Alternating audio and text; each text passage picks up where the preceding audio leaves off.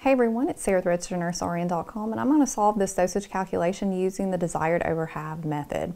So here's our order. Patient needs 1,000 milligrams PO daily. We're supplied with 250 milligram capsules. So let's plug into our equation. Desired. It's desired for the patient to have 1,000 milligrams. We have 250 milligram strength. We're going to multiply that by the quantity, which is 1, because we have 1 capsule, which equals 250. So our milligrams cancels out, and we are ready to solve.